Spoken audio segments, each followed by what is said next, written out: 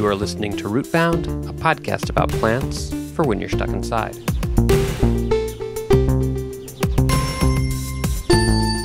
This special Mixed Greens episode of Rootbound is brought to you without fake commercial interruption. Really? I mean, if you want to pretend to pay for the show, you've got to run fake ads. Whatever.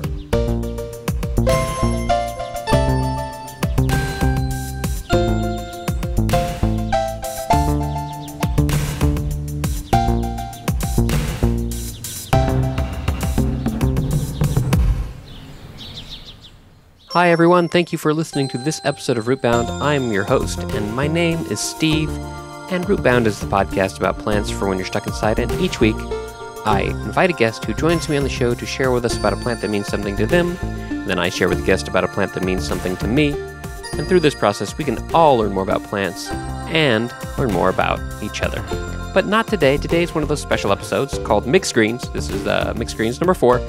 And it's one of those episodes where we check back on some of the things we talked about in previous episodes. Little updates, little things here and there that maybe we missed, maybe I have learned since. It's a miscellaneous episode. So that's what's about today. And with that, let's just jump right in. I've got some fun things to share with you. And spoiler alert, even though this is not the coffee episode, this Mixed Greens is a little bit coffee heavy. You'll see. Let's start with some coffee.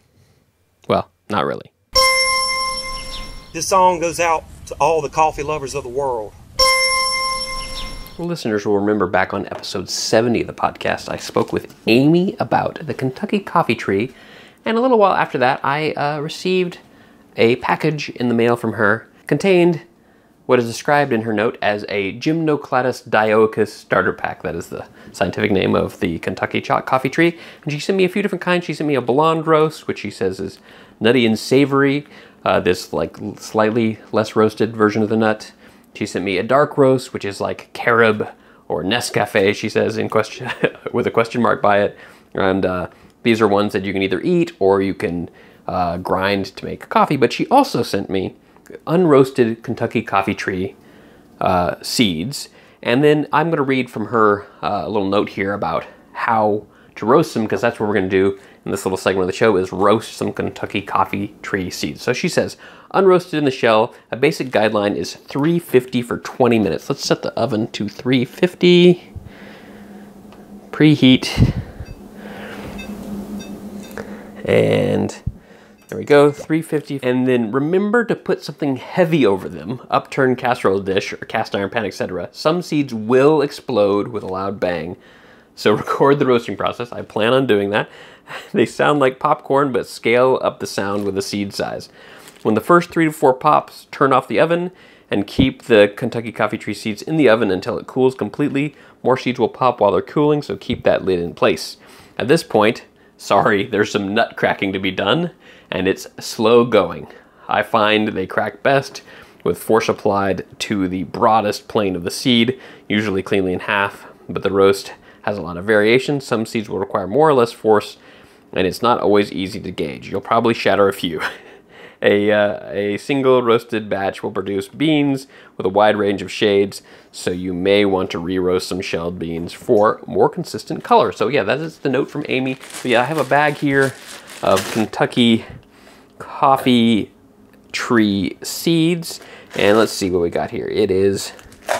We got about 500 grams of seeds, and let's get this going. I'm gonna get out a big tray here, and I'm gonna get my heaviest cast iron pot thing. That'll be perfect. All right, I'm gonna put these Kentucky coffee seeds into this big cast iron Dutch oven in the bottom, and yeah, they really sound like rocks, quite hard. And then we will pop them in the oven, and then hopefully we'll get some exciting sounds here. So, all right, let me put a few more in here. We've got the bottom of this cast iron pan filled with Kentucky coffee tree seeds. Cast iron lid on, and when the oven is preheated, I'll pop them in there, and we'll check back and see how it's going.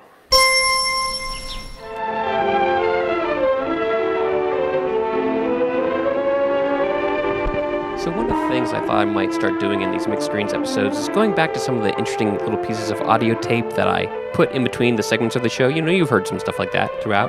It's one of my favorite things to do with the show is find little weird bits of audio that are relevant to the plants we're speaking about. But I thought it'd be fun to kind of maybe go back and dive a little deeper into some of those little pieces of audio tape. And you'll remember, actually, if you listen to the very first episode, I played some clips from this. Let's just hear it for a second. It's a green world we live in, and lucky we are that it is. Yet how few of us realize the significance of the plants which make it green. In this color of nature, symbol of youth and growth, the green plants from lowly grass to lofty trees hold the key to life on Earth. So that was a little clip from a documentary called The Gift of Green. I found that on archive.org. Archive.org is really great. Most people use it for looking up old versions of websites. It's got tons of other really cool archival stuff on it, and it's one of my first go-tos when trying to find weird audio to play on the podcast. And The Gift of Green is an interesting documentary. It's one of those things where I just pulled it and put it in the show because it just had great dialogue about plants, but I didn't really give it much more thought until just recently. And I started looking into the film, and a lot of interesting things popped out to me. So let me just share with you the things I learned about this film and things I learned because I learned about this film. So first of all, this film, The Gift of Green, was directed by a guy named David Flaherty, and his brother was a guy named Robert Flaherty, which he is noted to being the first person to have a commercially successful documentary film. What's wild about that is that I went to film school. I make documentaries. So that's one of my normal, it's like my day job.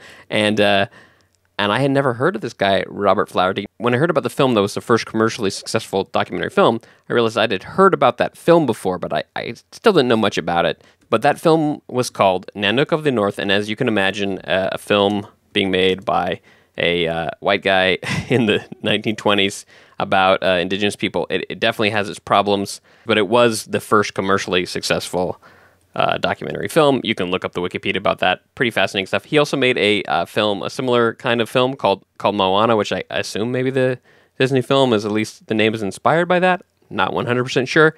But yeah, he was a famous documentary filmmaker in the 20s and on, and his brother David helped him with the production company and also directed this film, The Gift of Green. I also learned about someone named Helen Van Dongen, who was one of Robert Flaherty's editors, and she also edited this film, The Gift of Green, and she seems like she was super cool, early film editor, just a really impressive biography and CV, and I'm definitely checking out some of her films. I'll be putting those links in the show notes as well. Now, the last thing I learned about this film, The Gift of Green, is that it's essentially propaganda for the sugar industry, which I'll give David Flaherty credit. Like, it is a mostly just factual documentary. It's not to the very end where there's like this shining sugar crystal and stuff, you know, exalting the fact that, you know, sugar is the beginning and ending of life, which I guess in some ways is true, but it's more complicated than that. But it was produced by the Sugar Research Foundation. That's who paid for the film. And the Sugar Research Foundation later became just the Sugar Association. And this is an interesting and controversial organization that has been, you know, pushing sugar on Americans for a long time. In fact, there was something very controversial in 2016 when it was discovered that the former executive of the organization had commissioned some very famous studies. So he paid for these he paid for these studies that basically showed that sugar was great and not a problem. And so anyway, that's who produced this film, The Gift of Green. Though, like I said, if you watch it, it's mostly just a very factual documentary, and it talks about the gift of green, which is very true. Plants are a gift, and I think that's a cool thing. So anyway, learning about this film took me down a lot of rabbit holes. I learned a lot. I thought I would share that with you. And yeah, that is a bit of The Gift of Green, which I've used as a little audio tape in a few episodes, actually. The beauty of this green world we take for granted. The pine trees of northern woods, the wind-shaped cypresses, the giant forests of snow-clad western slopes, the bright, lush growth of warmer places, palms of tropic lands, in kind and number endless. Trees to give beauty. Trees to bear fruit. Trees to shelter and shade. How much we owe to the trees, to all green plants, large and small.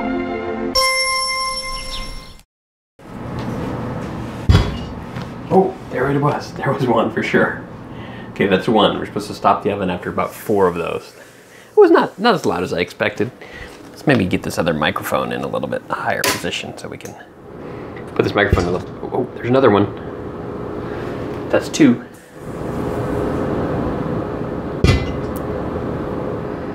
That's 3. That's 4. All right, now we're going to turn the oven off. All right, turn it off. And now we just let it go until it's completely cooled. I guess it's going to keep popping. And we'll check back in a little bit later when it's done. Wow. Pop goes the weasel. Back on episode 73 of the podcast, you'll remember that I talked with Audrey about cucumbers and we talked about pickling. And at the beginning of that show, I talked about the word pickle.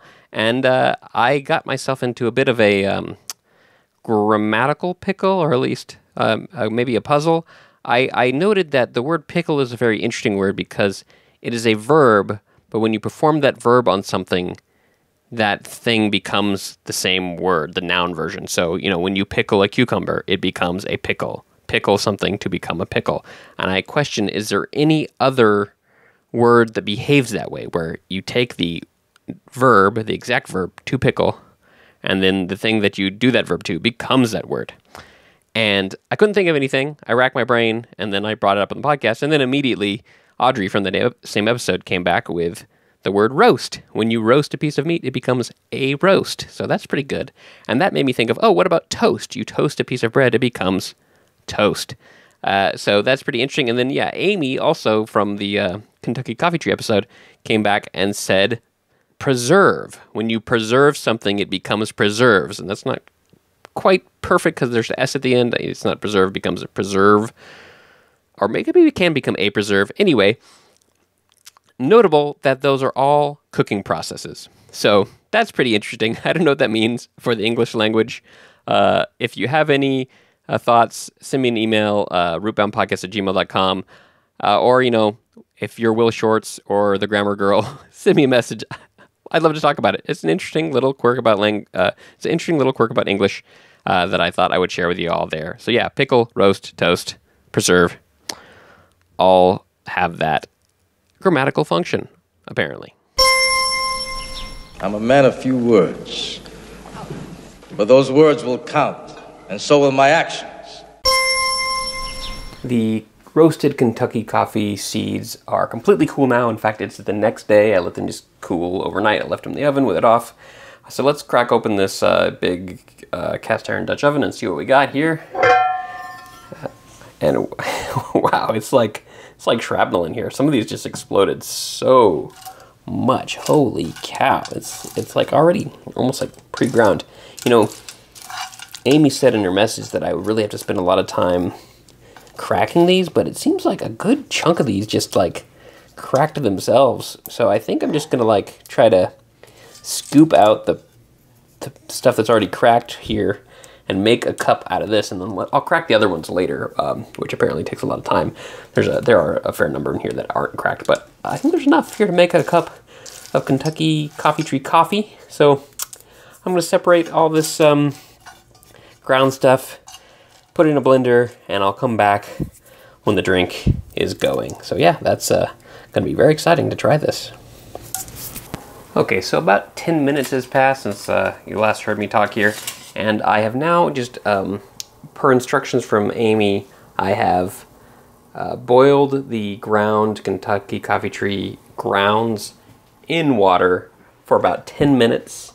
And it's going to be serving this like old school stovetop coffee style. So I'm just going to strain it as I pour it and then maybe let the ground settle a little bit and then we'll taste it. It looks kind of like coffee. It's very, it's a dark brown liquid. Let's pour it here.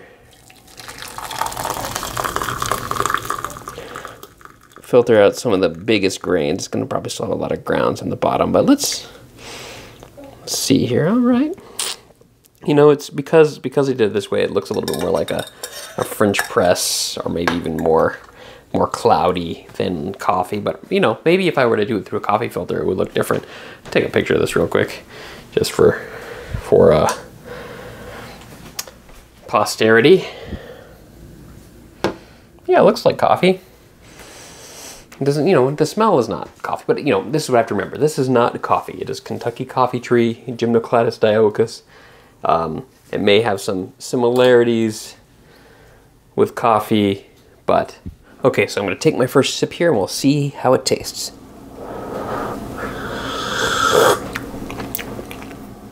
Still very hot right off the stove. It's smoother than I'd imagine. I imagine it to, like, with the way that it looks and smells, that it would be like really like super dark roasted coffee, but it's actually a bit smoother than I expected. But it does have a roasty flavor. I need to get better at describing flavors if I'm going to keep tasting things in this podcast. Yeah, I think this definitely will scratch that itch if you need like a warm roasty beverage on a cool morning. If you don't have access to coffee, I think it would actually do the trick. Of course, it doesn't have any caffeine, but you know, a lot of those coffee substitutes are like that. They don't actually have any caffeine, but they give you that feeling of drinking coffee. And as Amy said in the episode, if you go back and listen to the episode about Kentucky coffee tree, she mentioned that it might have some like stimulant effect. It's not well studied, but most people who drink a lot of coffee, you know, that stimulant effect is way stronger. So I probably won't experience any of that.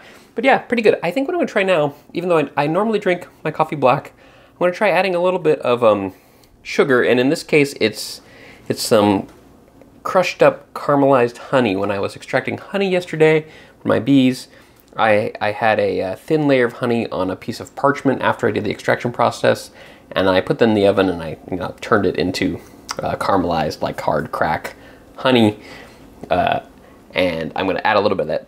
I'm going to add a little bit of that honey to. I'm going to add a little bit of that caramelized honey to this because I think that would add a nice flavor. So let's try that. Yeah, this is good. I'm trying to think of what I could compare it to, but like I said, I'm at a loss for words. I need to get better at describing this stuff. Okay, here we go. Add a little bit of this. Hear that? That's like little thin pieces of hard caramelized honey. Let's put that in here. Give it a stir, which I'm going to stir up all the grounds that are left in here too, but that's okay. And let's just give the sweetened version a taste. I'll take a little bit for this sugar to dissolve because it's, you know, in bigger pieces than crystallized sugar, but that should do.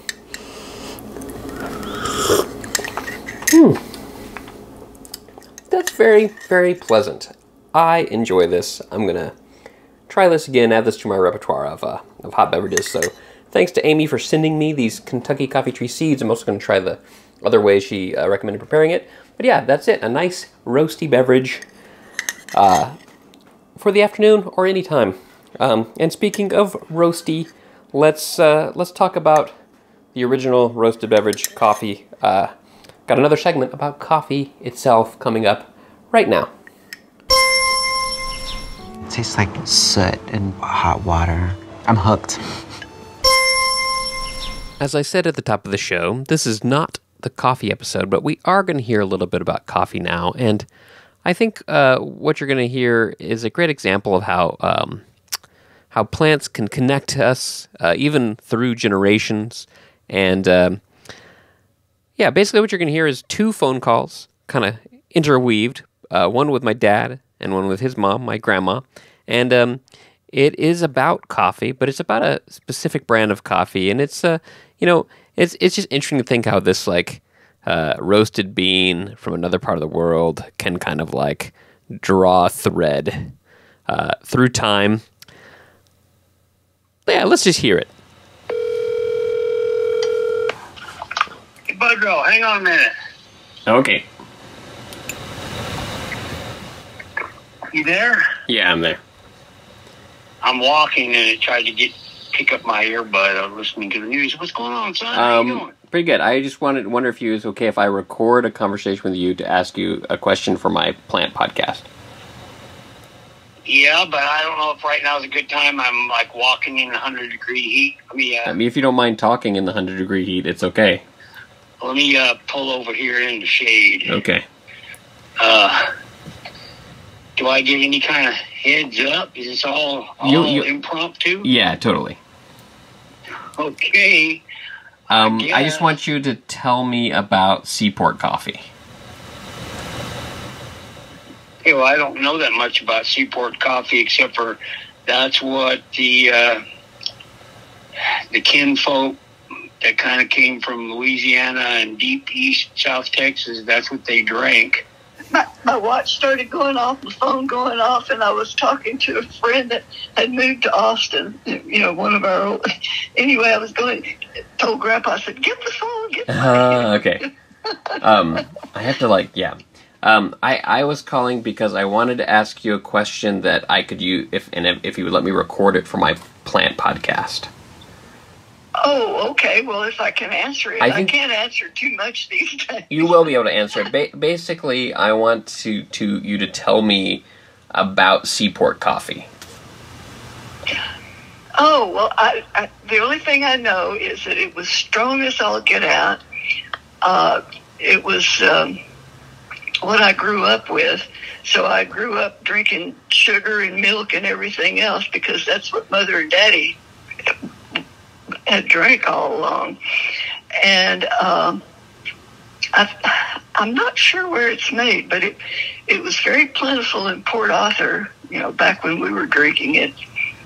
It was like Port Arthur coffee. It's just what they drank. And that was my first cup of coffee was on the John boat with Pawpaw, my grandpa, from a thermos in a plastic cup. And I mean, he didn't say it was Seaport, but that's what they drank. So I'm pretty sure it was Seaport. And that's really all I know about it. How did it taste? It just tasted like coffee. My first cup of coffee, it was, I don't know, it was kind of tangy. Give me a little pick-me-up. It was, I just thought it was cool. Papa slipped me a little cup of hot coffee, and while we were fishing, and it kind of became tradition after that. When I started drinking it, when I was young, it was too strong then. That's why I had cream and sugar and everything. And I haven't looked for it in years. I don't want any of it. It's just too darn strong for me. Yeah. You remember Mark? Yeah. Yeah. He would talk about that Seaport, how nasty he thought it was, and I remember one time him talking about that's probably that old Seaport coffee, and it rang a bell. I was like, Seaport, yeah, I remember that. Yeah, interesting. So yeah, you sent me that bag of Seaport, and I can confirm that it is. I don't want to give it the word nasty, but it's not. It's definitely not for me. Yeah, it's not connoisseur coffee, and God only very knows dark how long roast. ago that stuff was roasted. Yeah. I was reading about it recently because Dad sent me a bag of it. I had never had it before. I can confirm it is still very strong. I bet you can. But I was reading about it. The company I think was founded in Beaumont. I think. It probably was. Papa was born and raised in the Beaumont, Port Arthur area. Yeah, so that makes sense. And I guess, they're still making coffee, and it's like over 100-year-old company. It was in 1921, I think, they were founded. Really? Yeah. Well, I don't know, but if Papa ever slipped you a cup of coffee, it might have been Seaport. I'm trying to think. I don't think so. I also had my first cup of coffee on probably that same, was it the same boat? It was Papa's boat. The old flat bottom boat, the John boat that he gave me, yeah, it was probably the same boat. But it probably wasn't. I guess it wasn't Seaport that you made. No, it wasn't Seaport. It was probably, so that would have been in Farmers Branch. It was probably just some kind of Folgers or something. But yeah, that's interesting too. I didn't think about that. But yeah, it was the same. It was the same boat. Yeah. And in Port Arthur, there was always a pot of coffee on the stove. Oh yeah. Just like, always. I mean, any time of the day or night, anybody came by, you want some coffee? You know, they may have just turned it off, but they can turn it right back on. I see. So you just like reheat it whenever needed. Just turn the fire on back under it and shovel it into a cup. All right. Well, thanks for answering all my coffee-related questions. I'll let you get out of the heat. Oh, I'm in the shade shed right now, so not a problem. If you think of anything else, or if I think of anything else, I'll text you or shoot it to you. I'm just getting started. I'm just like a mile into it, so it's hotter than hot. So thanks for giving me a little break. Okay, yeah, I'm going to use this recording in the podcast in some part. Okay, you guys send me a link to it. Okay, will do. Well, thank you for answering my weird coffee questions. Okay, always happy to. Okay. All right, love you, sweetheart. Love you too. Bye. This special Mixed Greens episode of Rootbound featured a phone call with my dad and my grandma. Also, special thanks to Amy Anderson for the Kentucky coffee tree seeds. And we also heard a little bit of The Gift of Green, the documentary directed by David Flaherty. If you like Rootbound and you want to help the show keep going, you can learn all the ways you can support the show at rootboundpodcast.com/support, including supporting the show on Patreon. Rootbound is hosted by black coffee drinker Steve Ellington. Music by Christian Kriegescota. Fake ads by David Lonnie. Rootbound is a podcast about plants for when you're stuck inside, but if you can go outside, take a moment to notice that it is a green world that we live in, and lucky we are that it is. This fake ad-free show better not affect my fake paycheck.